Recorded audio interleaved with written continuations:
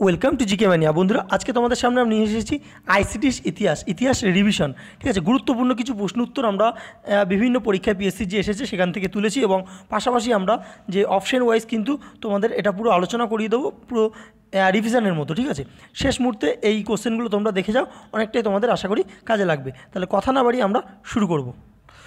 আচ্ছা, প্রথম প্রশ্ন দেখো, বলছে কৃষ্ণদেব রায় কোন রাজ্যের শাসক ছিলেন? তিনি কিন্তু বিজয়নগর রাজ্যের শাসক ছিলেন। তিনি বিজয়নগরে অনেকগুলো রাজবংশ কিন্তু শাসন করেছিলেন, তার মধ্যে তুলুব যে রাজবংশটা ছিল সেই তুলুব রাজবংশে কিন্তু কৃষ্ণদেব রায় তুলুব রাজবংশের মধ্যে পড়ে। ঠিক আছে, আর এখান থেকে আর যে গুরুত্বপূর্ণ প্রশ্নটা আসে সেটা হচ্ছে কৃষ্ণদেব রায় একটি গ্রন্থ লিখেছিলেন, তার নাম কি? সেটা কি? আমুক্ত মাল্যদান। এটা কিন্তু অনেক পরীক্ষা এসেছে পিএসসির।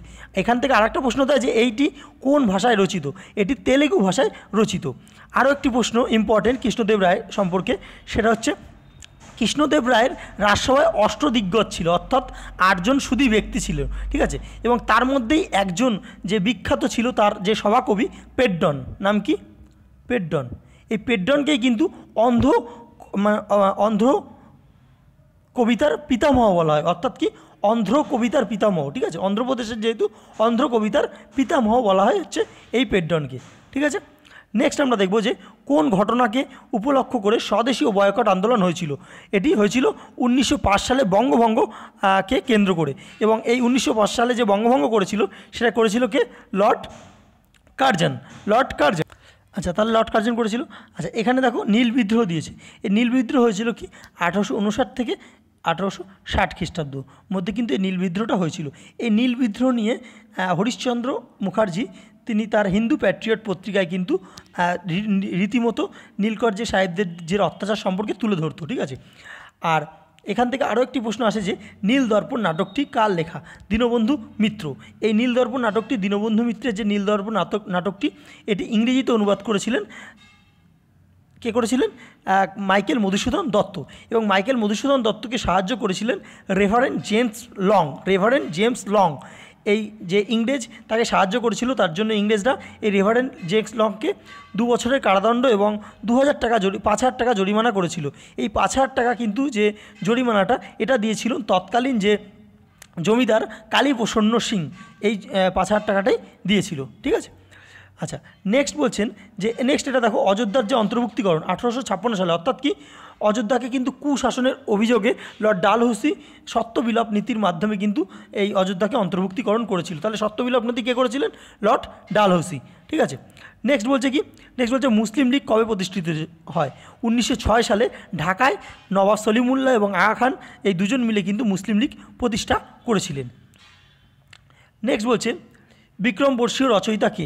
কালিদাস হচ্ছে বিক্রমবর্ষীয় রচয়িতা। ঠিক আছে, আমরা কালিদাসের আরও গ্রন্থগুলো আমরা পরে আসছি জানবো। ঠিক আছে, নেক্সট হচ্ছে কি ধৈ কোন রাজার সভাকবি ছিলেন?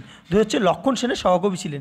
এই লক্ষণ সেনের সময় কিন্তু ইখতিয়ার উদ্দিন বখতিয়ার খলজি 1202 মতান্তরে 1204ও বলে অনেকে, বা 3, এই সময় কিন্তু আক্রমণ করেছিলেন, এবং লক্ষণ সেন তখন কিন্তু খেতে বসেছিলেন এবং সেই সময় পালিয়ে যান সেখান থেকে। ঠিক আছে, আচ্ছা, নেক্সট হচ্ছে টোডরমল কোন রাজস্ব ব্যবস্থার সঙ্গে টোডরমল নাম যুক্ত? 10 ব্যবস্থার সঙ্গে কিন্তু টোডরমল যুক্ত। ঠিক আছে, এই টোডরমল কে ছিলেন? ইনি ছিলেন আকবরের রাজস্ব মন্ত্রী। নেক্সট বলছে গ্রিক রাজদূত মেগাস্থিনিস কোন রাজার সভায় উপস্থিত ছিলেন? তিনি চন্দ্রগুপ্ত মৌর্যের সভায় কিন্তু উপস্থিত ছিলেন। চন্দ্রগুপ্ত মৌর্যকে কিন্তু প্রথম ঐতিহাসিক সম্রাট বলা হয়। আর এই মহাপদ্মনন্দ দেখছো, এ হচ্ছে পদ্মবংশের প্রতিষ্ঠাতা। এই মহাপদ্মনন্দকে বলা হয় উত্তর ভারতের প্রথম ঐতিহাসিক সম্রাট। তাহলে উত্তর ভারতের বললে মহাপদ্মনন্দ, আর যদি বলে ভারতের প্রথম ঐতিহাসিক সম্রাট সেটা হচ্ছে চন্দ্রগুপ্ত মৌর্য।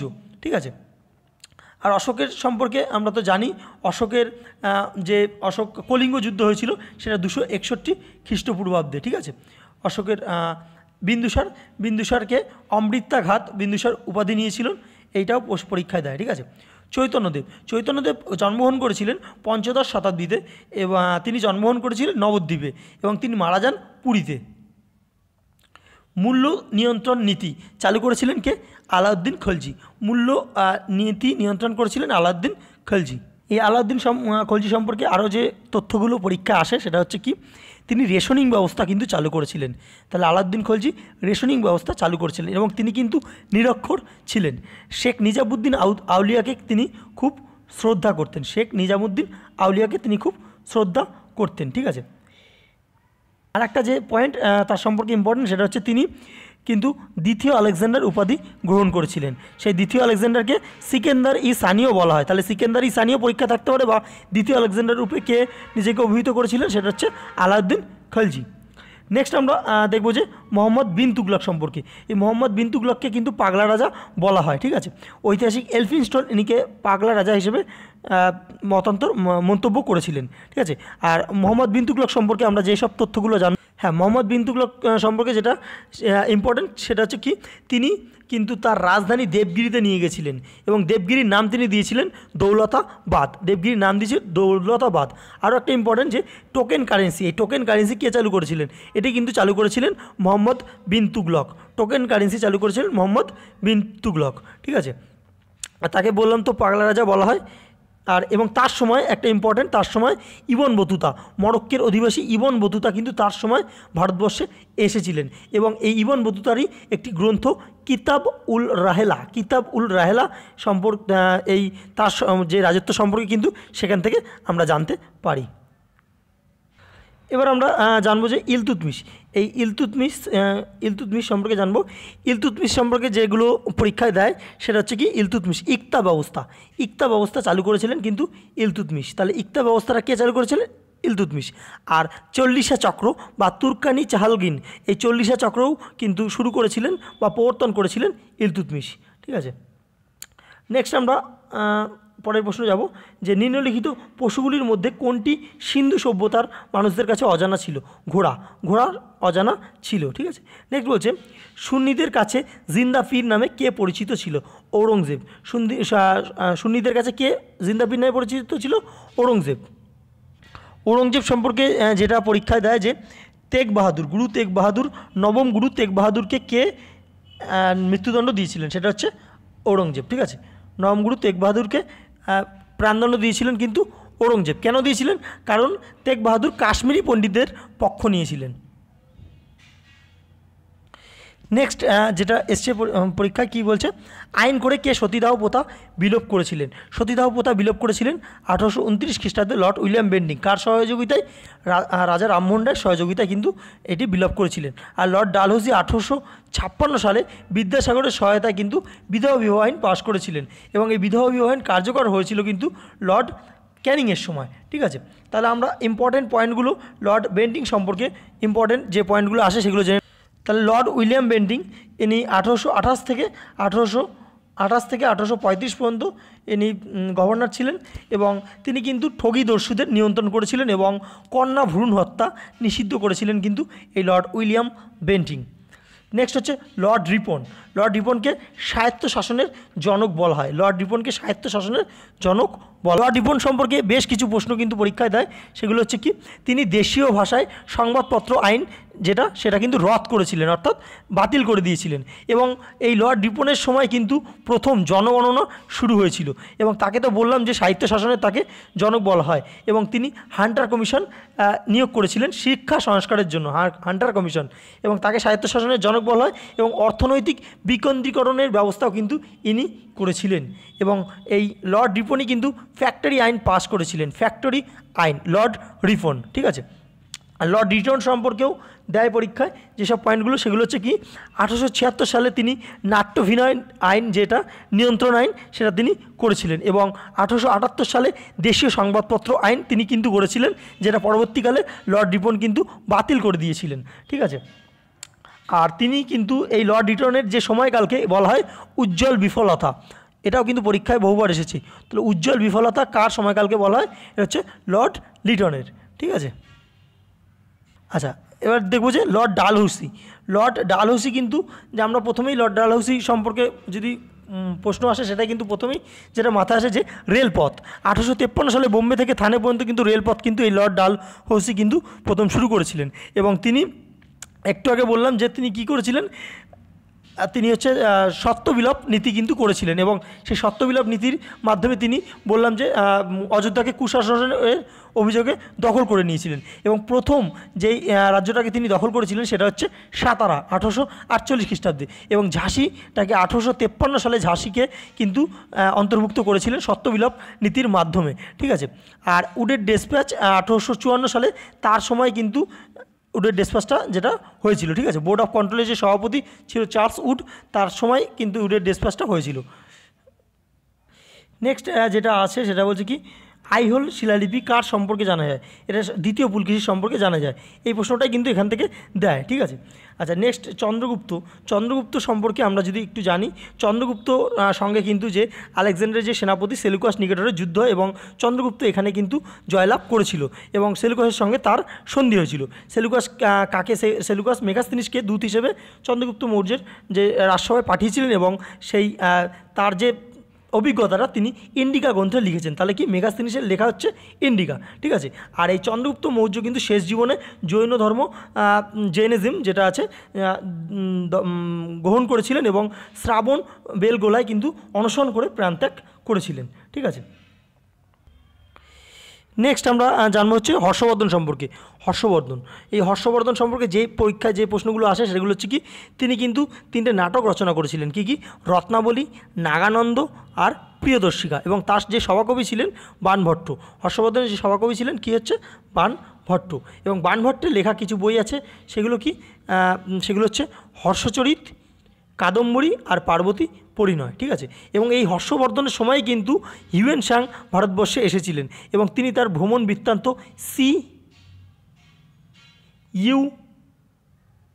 কি এই গ্রন্থে কিন্তু তিনি সেটা লিখেছিলেন, ঠিক আছে। আচ্ছা এবার আসবো যে কি গৌতমীপুত্র সাতকর্ণী। এই গৌতমীপুত্র সাতকর্ণী কিন্তু সাতবাহন বংশের শ্রেষ্ঠ সম্রাট ছিলেন এবং গৌতমী যে বলশ্রী অর্থাৎ তার মাতা যে গৌতমী বলশ্রী, ইনি কিন্তু নাসিক প্রশস্তি রচনা করেছিলেন। এটা পরীক্ষায় দেয় যে নাসিক প্রশস্তি কার রচনা, বলশ্রী, ঠিক আছে, গৌতমীর মা বলশ্রী, ঠিক আছে। নেক্সট যেটা আছে প্রশ্ন কি বলছে যে কোন গ্রন্থটি কালিদাস রচিত নয়, কাদম্বরী কালিদাস রচিত নয়, ঠিক আছে। তাহলে কি কালিদাস রচিত মালবিকা মিত্র, রঘুবংশ আর মেঘদূত, এই 3টে কিন্তু কালিদাসের রচিত, ঠিক আছে। তাহলে আমরা কিছু ইম্পর্টেন্ট যে রচনা যেগুলো আসে পরীক্ষা সেগুলো আমরা জেনে নিই। শূদ্রকের হচ্ছে মিচ্ছকটিকম, তাহলে মিচ্ছকটিকম কার, শূদ্রকের। আচ্ছা বিশাখ দত্ত দুটো গুরুত্বপূর্ণ যেটা পরীক্ষায় দেয় সেটা হচ্ছে মুদ্রা রাক্ষস এবং দেবী চন্দ্রম গুপ্তম, ঠিক আছে, সেটা হচ্ছে বিশাখ দত্তের। আচ্ছা পাণিনির অষ্টাধ্যায়ী, তাহলে অষ্টাধ্যায়ী কার লেখা, পাণিনি। আর পতঞ্জলির মহাভাষ্য, তাহলে মহাভাষ্যকার পতঞ্জলি হচ্ছে মহাভাষ্য। অমর কোষ এই যে গ্রন্থটা এটি লিখেছিলেন অমর সিংহ, দেখো নামের সাথে মিল আছে, অমর ঘোষ অমর সিংহ, ঠিক আছে। আর কিরাতুর্জুনিয়াম এটা লেখার রচয়িতা হচ্ছে ভার্বি। আর একটা প্রশ্ন যেটা ফুড এসআইতে এসেছিল, দশকুমার চরিত এটি কার লেখা, এটা হচ্ছে দণ্ডী, ঠিক আছে। আর একটাও ইম্পর্টেন্ট আছে সেটা হচ্ছে কি পঞ্চতন্ত্র আমরা সিরিয়ালটা দেখেছি, এটা পঞ্চতন্ত্র কিন্তু বিষ্ণু শর্মা, এটি রচয়িতাকে বিষ্ণু শর্মা, ঠিক আছে। আচ্ছা নেক্সট যেটা প্রশ্ন আছে কি উডের ডেসপ্যাচ, বললাম 1854 সালে উডের ডেসপ্যাচ, এটা শিক্ষা সংক্রান্ত, ঠিক আছে, এটা আর কিছু জানানো নেই। আচ্ছা কলকাতা কোন সালে প্রতিষ্ঠিত হয়েছিল, 1690 সালে কলকাতা জব চার্নক কিন্তু প্রতিষ্ঠা করেছিলেন। তখন 3টে যে শহর ছিল কলকাতা, সুতানুটি এবং গোবিন্দপুর, কলকাতা তো কলকাতায় আছে, গোবিন্দপুর এখন সম্ভবত এসপ্ল্যানেড যেটা বলা হয় সেটা হচ্ছে গোবিন্দপুর, আর সুতানুটি হচ্ছে যে শোভাবাজার সেটা হচ্ছে সুতানুটি, দেখবে মেট্রো স্টেশনের উপরে লেখা থাকে। আচ্ছা নেক্সট হচ্ছে রাজতরঙ্গিনী লিখেছিলেন কে, কলহন। এই রাজতরঙ্গিনী যে কলহন লিখেছিলেন এই সম্পর্কে কিন্তু কাশ্মীরের ইতিহাস সম্পর্কে এটা জানা যায়, কাশ্মীরের ইতিহাস, ঠিক আছে। কৌটিল্য কী লিখেছিল, অর্থশাস্ত্র, ঠিক আছে। আর কালিদাসের বললাম, বাণভট্ট বললাম। আচ্ছা নেক্সট বলছে জয়দেবের লেখা বইয়ের নাম কি, জয়দেবের লেখা বই হচ্ছে গীত গোবিন্দ, তাহলে গীত গোবিন্দ কার লেখা, জয়দেব, ঠিক আছে। আর এদিকে আছে রামচরিত কার লেখা, রামচরিত হচ্ছে সন্ধ্যাকার নন্দী, আর একটা দেয় যে রামচরিত এর সঙ্গে যদি একটা মানস যুক্ত হয়ে যায় সেটা কিন্তু তুলসীদাসের লেখা, এই তুলসীদাস আকবরের কিন্তু সময় ছিলেন, ঠিক আছে, বা তার সময় লিখেছেন। নেক্সট হচ্ছে ইংরেজি ভাষায় ভারতের প্রথম সংবাদপত্রের নাম কি, বেঙ্গলি গেজেট। আমরা তোমাদের এই যে সংবাদপত্রের একটা লিস্ট তাহলে বলে দিই। দেখো প্রথম যেটা এখানেই প্রশ্ন যেটা আছে যে কি বললো, ইংরেজি ভাষায় ভারতের প্রথম সংবাদপত্র সেটা হচ্ছে বেঙ্গলি গেজেট। ঠিক আছে, এটা জেমস অগাস্ট হিকি এর প্রতিষ্ঠা করেছিলেন 1780 খ্রিস্টাব্দে এবং এটিই ভারতবর্ষের প্রথম সংবাদপত্র ছিল। তাহলে যদি দেয় ভারতবর্ষের প্রথম সংবাদপত্রের নাম কি, অবশ্যই কিন্তু বেঙ্গলি গেজেট হবে। 1780 সালে জেমস অগাস্ট হিকি এর প্রতিষ্ঠা করেছিলেন। ঠিক আছে, এইবার আমরা আসবো যে এখানে দেখো অপশান আছে সমাচার দর্পণ। এই সমাচার দর্পণ হচ্ছে প্রথম বাংলা সাপ্তাহিক, যেটা কিন্তু উইলিয়াম কেরি কলকাতা থেকে এটি রিলিজ হতো 1818 সালে। ঠিক আছে, 1818 সালে সমাচার দর্পণ হচ্ছে প্রথম সাপ্তাহিক, প্রথম বাংলা সাপ্তাহিক। আর প্রথম বাংলা যদি বলে যে প্রথম বাংলা সংবাদপত্রের নাম কি, সেটা কিন্তু দিগদর্শন হবে। যদি বলে প্রথম বাংলা সংবাদপত্র হবে দিগদর্শন, এটা মাসিক অর্থাৎ মাসে বেরোতো। ঠিক আছে, এটা জেসি মার্সম্যান। দেখো দিগদর্শন এটা মাসে বেরোতো, তাই যেহেতু মাসে বেরোতো তাহলে কে এর প্রতিষ্ঠাতা, মার্সম্যান। মনে রাখার উপায়, মাসে বেরোতো মার্সম্যান। ঠিক আছে, এটাও কলকাতা থেকে কিন্তু বেরোতো। ঠিক আছে, নেক্সট যেটা এখানে দেখো দেখতে পাচ্ছ তোমরা যে অমৃত বাজার পত্রিকা। ঠিক আছে, এই অমৃত বাজার পত্রিকা, হ্যাঁ এই পত্রিকাটা কিন্তু কে করেছিলেন শিশির কুমার ঘোষ। এবং এই পত্রিকাটাই কিন্তু রাতারাতি প্রথমে কিন্তু এটি বাংলায় ছিল, পরে যখন যে দেশীয় সংবাদপত্র আইন যে রিটার্ন করেছিল সেই রাতারাতি কিন্তু এটি 1778 খ্রিস্টাব্দে কিন্তু ইংরেজিতে পরিবর্তিত হয়ে গিয়েছিল, শিশির কুমার ঘোষ। ঠিক আছে, এবার এখান থেকে যে ইম্পর্টেন্ট কিছু আছে সেগুলো হচ্ছে যে কেশরী পত্রিকা। কেশরী পত্রিকা এটি হচ্ছে একটা মারাঠা দৈনিক পত্রিকা, এটি বাল গঙ্গাধর তিলক এটি প্রতিষ্ঠা করেছিল। ঠিক আছে, আর ইম্পর্টেন্ট আসার মতো ইন্ডিয়ান মিরর। ইন্ডিয়ান মিরর কার, ইন্ডিয়ান মিরর হচ্ছে দেবেন্দ্রনাথ ঠাকুর। ইন্ডিয়ান মিরর কার, দেবেন্দ্রনাথ ঠাকুর। আর বেঙ্গলি পত্রিকাটা হচ্ছে সুরেন্দ্রনাথ ব্যানার্জি। বেঙ্গলি পত্রিকা সুরেন্দ্রনাথ ব্যানার্জি। আর একটু আগেই বললাম যে হরিশচন্দ্র মুখার্জি হিন্দু পেট্রিয়ট পত্রিকা। এই হিন্দু পেট্রিয়ট পত্রিকায় কিন্তু কি বলেছিলাম যে নীল যে চাষিদের দুঃখ দুর্দশার কথা কিন্তু এটা লেখা হতো। ঠিক আছে, আচ্ছা এইবার দেখো এখানে বলছে ভারতের প্রথম ভাইসরয়কে। ভারতের প্রথম ভাইসরয় হচ্ছে লর্ড ক্যানিং। দেখো 1857 সালে কী হয়েছিল, মহাবিদ্রোহ। এবং মহাবিদ্রোহের পরেই কিন্তু 1858 সালে যে ইংরেজদের ইস্ট ইন্ডিয়া কোম্পানির কাছ থেকে কিন্তু সমগ্র ক্ষমতা কেড়ে নেওয়া হয়েছিল এবং সেটা ডাইরেক্ট ইংল্যান্ডের যে রানী ছিল তার আন্ডারে নিয়ে নেওয়া হয়েছিল। এবং সেখান থেকেই এই 1858 সাল থেকেই কিন্তু প্রথম ভাইসরয় পদটা কিন্তু সৃষ্টি হয় এবং প্রথম ভাইসরয় হয় লর্ড ক্যানিং। তাহলে সুতরাং এরকম পরীক্ষা এটা আসতে পারে যে ভারতবর্ষের শেষ গভর্নর জেনারেলকে, সেটাও কিন্তু লর্ড ক্যানিং, এবং ভারতবর্ষের প্রথম ভাইসরয় সেটাও কিন্তু লর্ড ক্যানিং। আর যদি বলে যে বাংলার প্রথম গভর্নর জেনারেল বা বাংলার গভর্নর জেনারেল কে ছিলেন প্রথম, সেটা হচ্ছে ওয়ারেন হেস্টিং। বাংলার গভর্নর জেনারেল 1772 সালে যে আমরা জানি 1772-73 সালে যে রেগুলেটিং অ্যাক্টের মাধ্যমে কিন্তু বাংলার গভর্নরকে যে মুম্বাই মাদ্রাজ এরকম আরও যে অনেক জায়গার গভর্নরকে একটা জায়গার অর্থাৎ বাংলার যে গভর্নরকে প্রত্যেকটা গভর্নরের হেড করে দেওয়া হয়েছিল এবং সেটা হচ্ছে ওয়ারেন হেস্টিংস। আর ভারতবর্ষের প্রথম গভর্নর জেনারেল সেটা হচ্ছে লর্ড উইলিয়াম বেন্টিং। ঠিক আছে, নেক্সট বলছে বন্দে মাতারাম। এই বন্দে মাতারাম সঙ্গীত যে এর গীতিকার কে ছিলেন, এটি হচ্ছে বঙ্কিমচন্দ্র চট্টোপাধ্যায়। ঠিক আছে, এই বন্দে মাতারাম গানটি প্রথম 1896 সালে কলকাতা অধিবেশনে কিন্তু গাওয়া হয়েছিল। আর আমরা জানি রবীন্দ্রনাথ ঠাকুরের কি আমাদের যে ন্যাশনাল অ্যান্থম সেটা কি জনগণ মন। এই জনগণ মন হচ্ছে 1911 সালে অধিবেশনে কিন্তু প্রথম গাওয়া হয়েছিল। এবং এই 1911 সালে যে কংগ্রেসের যে সভাটা হয়েছিল তার যে সভাপতি ছিলেন বিশাল নারায়ণ ধর। আর 1896 সালে অর্থাৎ বঙ্কিমচন্দ্র চট্টোপাধ্যায়ের যে বন্দে মাতরম গানটা প্রথম গাওয়া হয়েছিল কংগ্রেসের অধিবেশনে, সেই অধিবেশনের কিন্তু সভাপতি ছিলেন ওর নাম হচ্ছে রহিমতুল্লাহ সাহানি। কী নাম, রহিমতুল্লাহ সাহানি। ঠিক আছে, আচ্ছা যখন কংগ্রেসের যে সভাপতি যে লিস্টে আসলো তাহলে আমরা এখান থেকে ইম্পর্টেন্ট কিছু প্রশ্ন যেগুলো তোমাদের বলে দিই। প্রথম একদম ইম্পর্টেন্ট প্রশ্ন, বহুবার পিএসসির পরীক্ষায় এসেছে যে প্রশ্নটা, যে জাতীয় কংগ্রেসের প্রথম সভাপতির নাম কি, উমেশচন্দ্র ব্যানার্জি। প্রথম কী নাম, উমেশচন্দ্র ব্যানার্জি, মনে রাখবে প্রথম। আর যদি বলে যে জাতীয় কংগ্রেসের প্রথম মুসলিম সভাপতির নাম কি, বদরউদ্দিন তায়েবজি। বদরউদ্দিন তায়েবজি। ঠিক আছে, জাতীয় কংগ্রেসের প্রথম ইংরেজ সভাপতির নাম কি? জর্জ ইউল। জর্জ ইউল এটা হচ্ছে প্রথম ইংরেজ সভাপতি, ঠিক আছে। তাহলে আর এখান থেকে ইম্পর্টেন্ট হচ্ছে হ্যাঁ যে লখনৌ যে হয়েছিল, অর্থাৎ লখনৌ অধিবেশন 1916 সালে। কবে হয়েছিল? 1916 সালে লখনৌ অধিবেশন। এই অধিবেশনের কিন্তু হচ্ছে নরমপন্থী এবং চরমপন্থীর মিলন ঘটেছিল এবং এর সভাপতি ছিলেন হচ্ছে এস.সি. মজুমদার। এই 1907 সালে আরও একটি যে ইম্পর্ট্যান্ট, 1907 সালে আমরা জানি সুরাটে কংগ্রেসের যে অধিবেশনে নরমপন্থী এবং চরমপন্থীরা ভাগ হয়ে গিয়েছিল এবং এর সময় কিন্তু এর সভাপতি ছিলেন রাসবিহারী ঘোষ। বোস নয়, ঘোষ, ঘোষ, ঠিক আছে। আচ্ছা, নেক্সট যেটা খুবই গুরুত্বপূর্ণ যে ভারতবর্ষের প্রথম মহিলা সভাপতির নাম কি? প্রথম মহিলা সভাপতি তিনি হচ্ছে অ্যানি বেসান্ত। প্রথম মহিলা সভাপতি বললে অ্যানি বেসান্ত। 1917 সালে ইনি কিন্তু কলকাতা অধিবেশনে যে সভাপতি হয়েছিলেন। আর যদি বলে প্রথম ভারতীয় মহিলা তাহলে কিন্তু হবে কে? কী হবে? সরোজিনী নাইডু। তাহলে কী হবে? সরোজিনী নাইডু। সরোজিনী নাইডু 1925 সালে কানপুর যে সভা হয়েছিল কানপুরে, সেই কানপুরের সভায় কিন্তু উনি সভাপতিত্ব করেছিলেন। তাহলে প্রথম ভারতীয় মহিলা বললে সরোজিনী নাইডু, আর যদি বলে প্রথম মহিলা বললে তখন হচ্ছে অ্যানি বেসান্ত। আর গান্ধীজি একবারই কংগ্রেসের সভাপতি হয়েছিলেন 1924 সালে, সেটা হচ্ছে বেলগাঁওতে। কোথায়? বেলগাঁও, ঠিক আছে।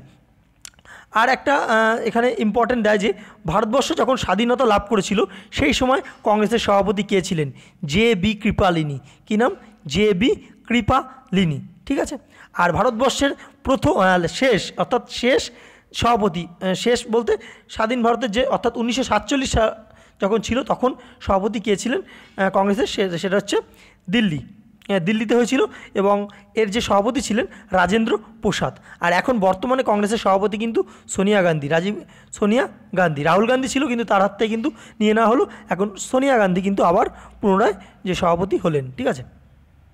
আচ্ছা, নেক্সট যেটা বলছে সাঁওতাল বিদ্রোহ কবে ঘটেছিল? সাঁওতাল বিদ্রোহ হয়েছিল কিন্তু 1855 সালে এবং রাজমহল পাহাড়ে, অর্থাৎ ছোটনাগপুর মালভূমি রাজমহল পাহাড়, সেই রাজমহল পাহাড়কে তারা দামিনী কুহ বলতো এবং শাল গাছ এই বিদ্রোহের কিন্তু যে প্রতীক ছিল শাল গাছ, ঠিক আছে। সিধু কানু চাঁদ ভৈরব এই চারজন সাঁওতাল বিদ্রোহের যে প্রধান নেতা ছিলেন, ঠিক আছে। 1857 সালে আমরা কী জানি কী হয়েছিল? মহাবিদ্রোহ। 1857 সালে কী হয়েছিল? মহাবিদ্রোহ। এই মহাবিদ্রোহের প্রথম শহীদ ছিলেন মঙ্গল পাণ্ডে, ব্যারাকপুরের 34 নেটিভ, যে সেখানে কিন্তু তিনি শহীদ হয়েছিলেন। এই তাহলে 1857 সালে যে বিদ্রোহ হয়েছিল এখান থেকে যে সমস্ত প্রশ্নগুলো আসে সেগুলো আমরা তোমাদের বলে দিই। আচ্ছা, এখান থেকে যে কে কোথা থেকে নেতৃত্ব দিয়েছিল? দিল্লি থেকে নেতৃত্ব দিয়েছিলেন বাহাদুর শাহ জাফর, অর্থাৎ শেষ মোগল সম্রাট বাহাদুর শাহ জাফর কিন্তু দিল্লি থেকে নেতৃত্ব দিয়েছিলেন। কানপুর থেকে নেতৃত্ব দিয়েছিলেন নানা সাহেব তাতিয়া টোপি। এই দুটোই ইম্পর্টেন্ট, ঠিক আছে। আচ্ছা, বিহার থেকে নেতৃত্ব দিয়েছিলেন কে? বিহার থেকে দিয়েছিলেন কুনওয়ার সিং এবং অমর সিং। আর ঝাঁসি থেকে সবাই জানো যে ঝাঁসি রানী লক্ষ্মীবাই ঝাঁসি থেকে নেতৃত্ব দিয়েছিল। আর এলাহাবাদ ও বারাণসী থেকে নেতৃত্ব দিয়েছিলেন লিয়াকত আলী, ঠিক আছে। আর এখানে যে প্রশ্ন আসে যেটা যে 1857 সালে যে মহাবিদ্রোহ হয়েছিল এই মহাবিদ্রোহকে Indian first war of independence, অর্থাৎ ভারতের স্বাধীনতার প্রথম যুদ্ধ বলে কে এটাকে বলেছিলেন? এটা হচ্ছে বীর সাভারকার কিন্তু এটা বলেছিলেন। এই প্রশ্নটা কিন্তু হুবহু দেয়, ঠিক আছে। নেক্সট আমরা দেখব, নেক্সট হচ্ছে বক্সারের যুদ্ধ কোন সালে সংগঠিত হয়েছিল? 1764 সালে বক্সারের যুদ্ধ কিন্তু সংগঠিত হয়েছিল। এই বক্সারের যুদ্ধ ইংরেজদের সাথে হয়েছিল কার? মীর কাসিম, অযোধ্যার নবাব সুজাউদ্দৌলা এবং শাহ আলম, মোগল সম্রাট শাহ আলম। এই তিনজনের মিলিত ফোর্সের সঙ্গে ইংরেজদের হয়েছিল। যদিও এই তিনজনের মিলিত যে ফোর্স এটা হেরে গেছিল এবং ইংরেজরা জয়ী বলে ঘোষিত হয়েছিল। 1761 সালে কী হয়েছিল? পানিপথের তৃতীয় যুদ্ধ হয়েছিল আফগানদের সঙ্গে মারাঠাদের, এবং আফগানদের মধ্যে কে ছিলেন? আদিল শাহর নেতৃত্বে কিন্তু হয়েছিল, ঠিক আছে। 1765 সালে কী হয়েছিল? এলাহাবাদের সন্ধি হয়েছিল। 1765। অষ্টপ্রধান, এই অষ্টপ্রধান কী ছিল? শিবাজি 8 জন মন্ত্রী রেখেছিলেন। এই 8 জন মন্ত্রী নাম হচ্ছে অষ্টপ্রধান। শিবাজির রাজধানী কী ছিলেন? রায়গড়। ঠিক আছে। নেক্সট বলছে কাশ্মীরের আকবর কাকে বলা হয়? জয়নাল আবেদিনকে কাশ্মীরের আকবর বলা হয়। হুবহু মনে রাখবে, আর কিচ্ছু মনে রাখার দরকার নেই, ঠিক আছে। কবুলিয়ত ও পাট্টা এটি কে প্রবর্তন করেছিলেন? কবুলিয়ত ও পাট্টা শেরশাহ। শেরশাহ কিন্তু কবুলিয়ত ও পাট্টা প্রবর্তন করেছিলেন। এবং শেরশাহ সম্পর্কে আরও যেটা দেয় যে গ্র্যান্ড ট্যাঙ্ক রোড এটি নির্মাণ করেছেন কে? এটি শেরশাহ নির্মাণ করেছেন। কালিঞ্জর দুর্গ কিন্তু আক্রমণকালে তিনি মারা যান, ঠিক আছে।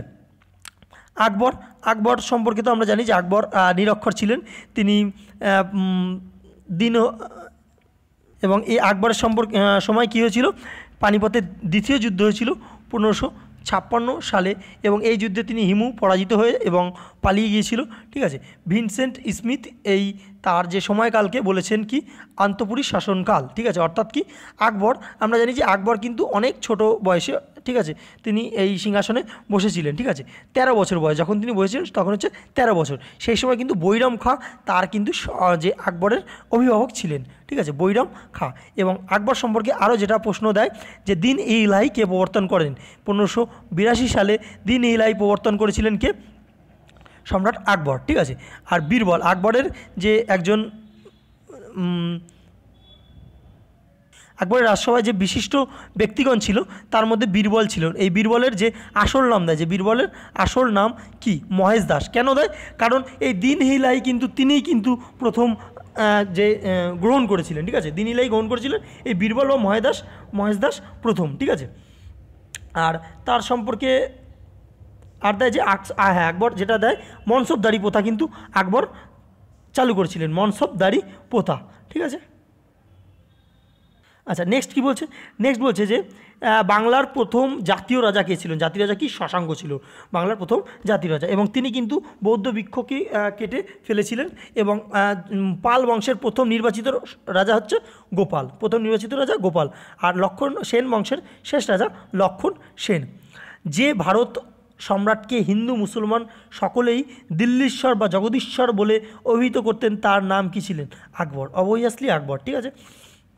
আচ্ছা, নেক্সট শাহজাহান সম্পর্কে তো আমরা জানি যে তার বাল্য নাম ছিল খুররম, ঠিক আছে। এবং তিনি মমতাজ যে তার স্ত্রী ছিলেন তার উদ্দেশ্যে তিনি কি তাজমহল তৈরি করেছিলেন। এবং আমরা বলেছিলাম যে মতি মসজিদ দিল্লিতে প্রতিষ্ঠা করেছিলেন ঔরঙ্গজেব, এই মতি মসজিদ আগ্রাতে প্রতিষ্ঠা করেছিল কিন্তু শাহজাহান, ঠিক আছে। শাহজাহান এছাড়াও খাসমহল, শীষমহল এসবও কিন্তু শাহজাহান প্রতিষ্ঠা করেছিলেন। মিনান্দার কে ছিলেন? মিনান্দার ছিলেন একজন ইন্দো গ্রিক রাজা, ঠিক আছে। নেক্সট বলছে ত্রিপিটক, ত্রিপিটক কাদের ধর্মগ্রন্থ ছিল? ত্রিপিটক হচ্ছে বৌদ্ধদের ধর্মগ্রন্থ ছিল, এটি পালি ভাষায় রচিত। জৈনদের ধর্মগ্রন্থ ছিল কল্পসূত্র।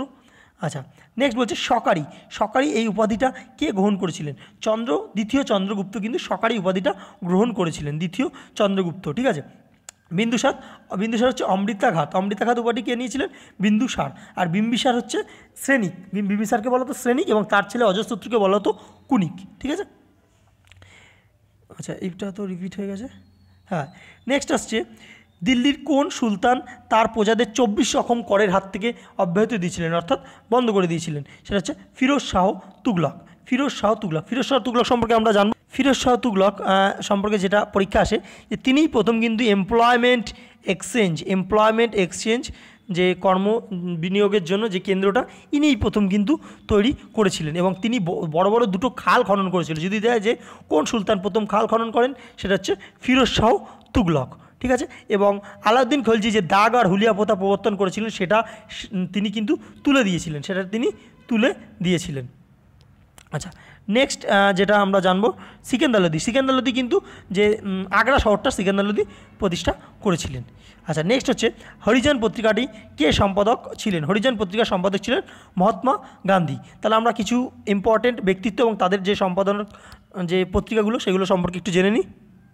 যেটা জানবো আমরা যে প্রথম দেখো বন্দে মাতারাম, যে বন্দে Mataram, new lamps for old, Bhabani মন্দির, ঠিক আছে। এই দুটো কিন্তু নিউ ল্যাম্পস ফর ওল্ড, বন্দে মাতরম আর ভবানী মন্দির, এটা হচ্ছে অরবিন্দ ঘোষ, পরীক্ষা দেয়। নেক্সট হচ্ছে গোড়া ঘরে বাইরে, এই দুটো পুস্তকের যে লেখককে রবীন্দ্রনাথ ঠাকুর। ডিসকভারি অফ ইন্ডিয়া, এটি কে লিখেছেন? Jawaharlal Nehru, Discovery of India. Anandamath, Durgesh Nandini সকলেই জানো বঙ্কিমচন্দ্র চট্টোপাধ্যায়, ঠিক আছে।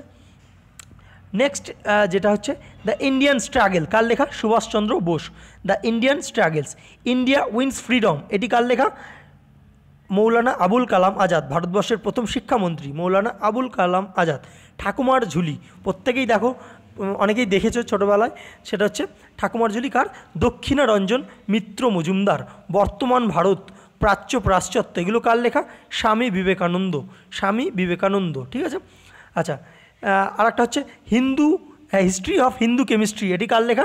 এটি হচ্ছে প্রফুল্লচন্দ্র রায়ের লেখা, ঠিক আছে।